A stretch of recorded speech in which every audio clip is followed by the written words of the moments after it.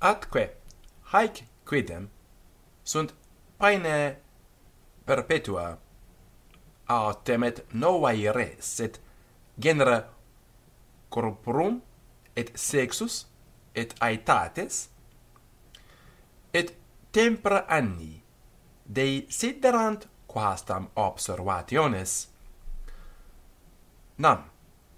neque transitus ex salubri loco in gravem neque ex gravi in salubrem est satis tutus est melius transire ex salubri in gravem prima hieme ex gravi in eum qui est salubris prima aestate verru neque nimia satietas est idonea ex multa fame neque fames ex nimia satietate quae periclitatur et qui assumit cibum incontinenter semel et qui bis die contra consuetudinem item neque subitotium ex nimio labore neque subitus labor ex nimio otio est sine gravi noxa ergo cum quis volet ma mutare aliquid debebit assuescere paulatim etiam vel puer vel senex sustinet omnem laborem facilius quam insuetus homo atquidio quoque nimis otiosa vita est non utilis quia necessitas laboris potest incidere tamen si quis insuetus quando laboravit aut si etiam is qui assuevit multo plus quam solet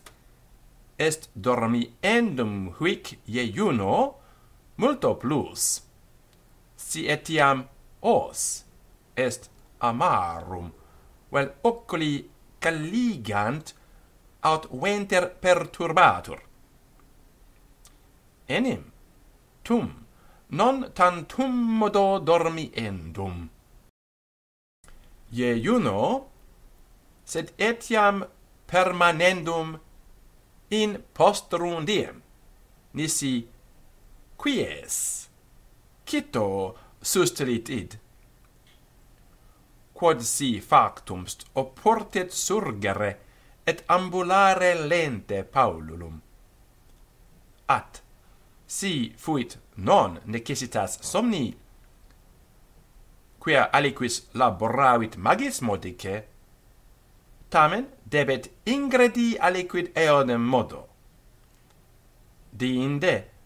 sunt communia omnibus sumpturis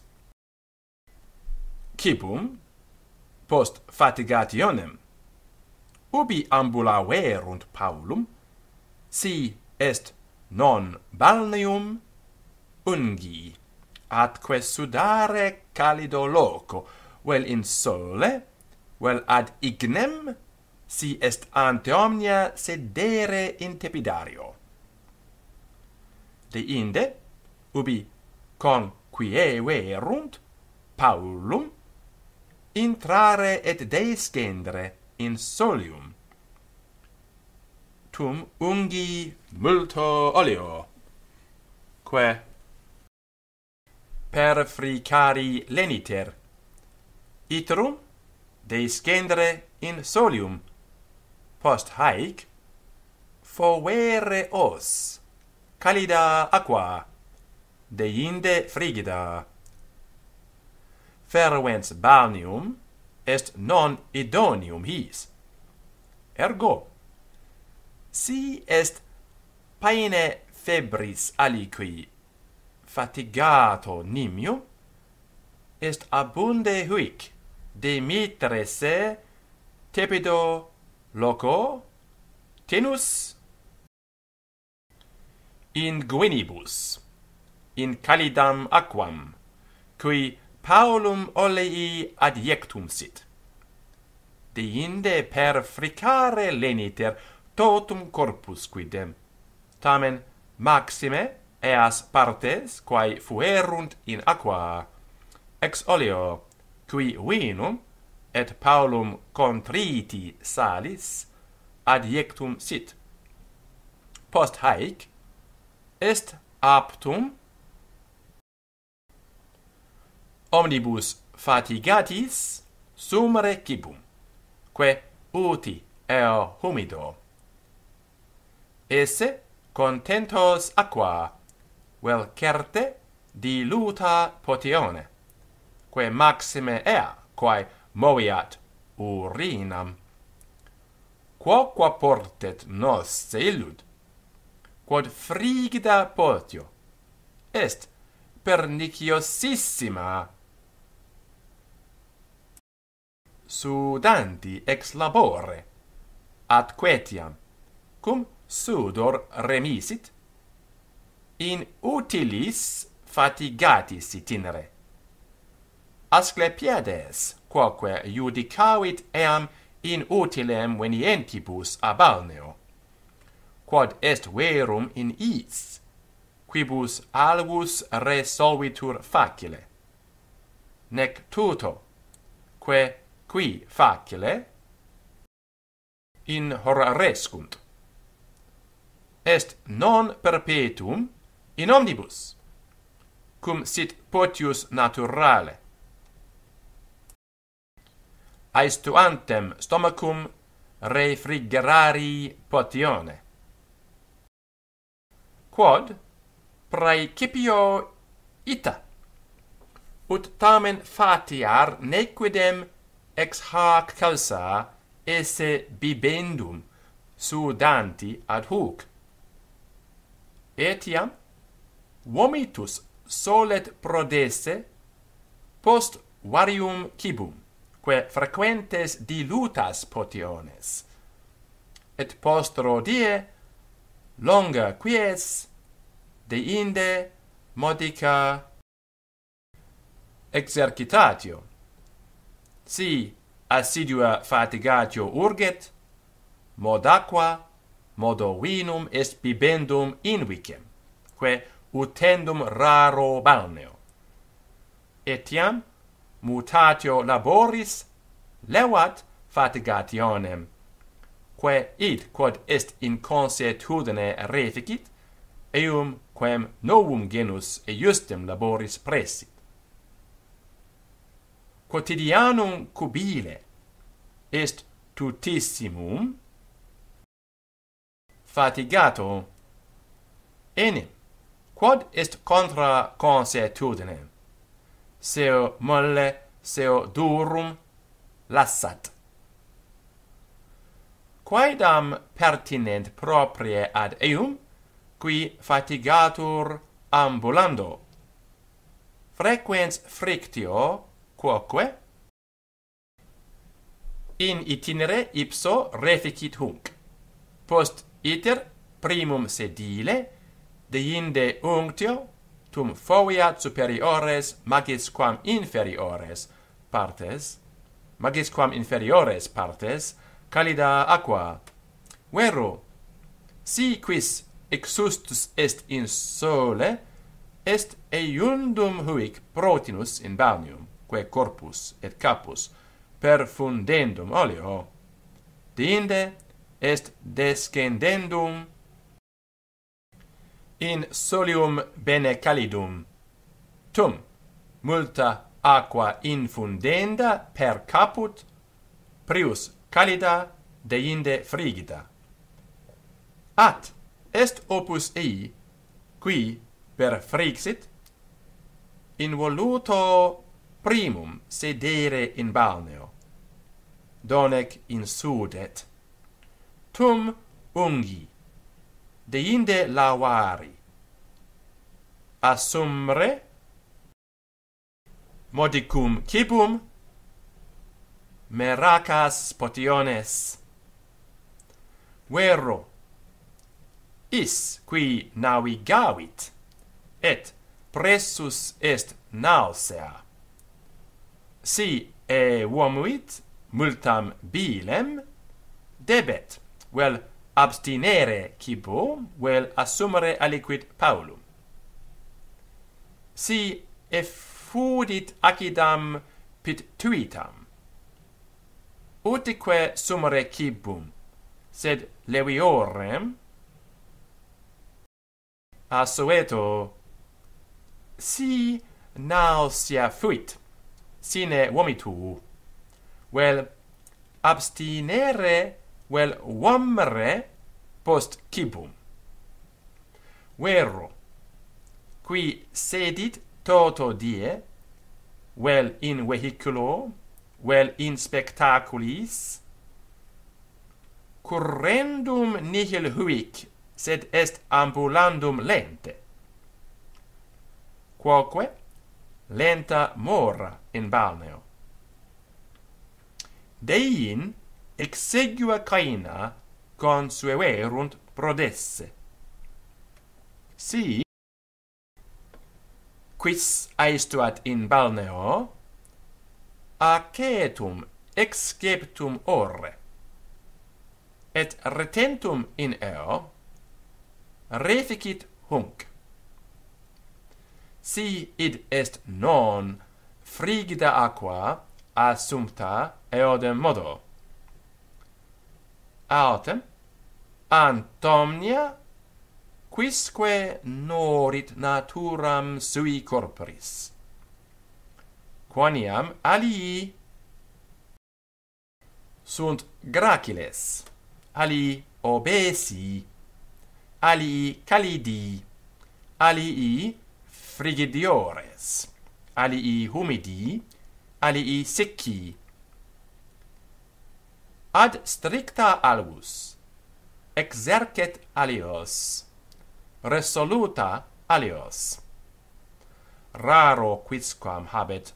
non aliquam partem corporis imbecillam. Vero, tenuis homo debet implere se plenus extenuare, calidus refrigerare, frigidus calefacere, madens siccare, siccus madefacere, que item is firmare album, qui fusa is solvere, qui est ad stricta, que est succurrendum semper parti laboranti maxime. Autem modica exercitatio implet corpus, frequentior quies,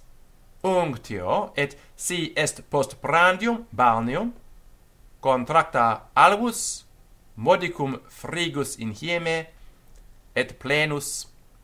et non nimis longus somnus, molle cubile, securitas animi, maxime dulcia et pinguia assumpta per cibos et potiones, et frequentior cibus, et quantus plenissimus potes concoqui. Calida aqua extenuat corpus, si quis descendit in eam, que magis si est salsa. Balneum in jejunno, in urrens sol, et omnis callor, cura, vigilia, vel nimium brevis, vel longus somnus, terra lectus per aestatem. durum cubile hieme, cursus, multa ambulatio, quae omnis vehemens exercitatio, vomitus, deiectio, acidae et austerae res, et assumptae semel die, et potio vini non per frigidi adducta in consuetudinem jejunno. Vero, cum possurim vomitum, et deiectionem inter extenuantia, quaedam sunt quoque dicenda proprie de his. Video vomitum esse reiectum ab Asclepiade in eo volumine quod compulsuit de sanitate tuenda. Neque reprehendo si offensus est consuetudine eorum, qui eiciendo quotidie moliuntur facultatem vorrandi. Processit etiam Paulo Longius, idem expulit quoque purgationes eodem volumine, et eae sunt perniciosai, si fiunt medicamentis nimis valentibus. Sed tamen est non perpetuum, haec cesse submovenda, quia ratio corporum quae temporum potest facere ea necessaria, dum adhibeantur et modo. Et non nisi cum est opus, ergo quoque ellipse confessus est, si quid esset iam corruptum, debere expelli. Ita res est non condemnanda ex toto, sed etiam possunt esse plures causae, eius, quaedam Paulo subtilior observatio est adhibenda in ea. Vomitus est utilior hieme, quam aestate, nam tum, et plus pituitae, et maior gravitas capitis subest. Est inutilis gracilibus, et habentibus imbecillum stomachum. Utilis omnibus plenis, et biliosis, si vel replerunt se nimium, vel concoxerunt parum. Nam, sive est plusquam quod possit concoqui, oportet non periclitari ne corrumpatur. Sive est corruptum, nihil est commodius quam eicere id, qua via potest primum expelli.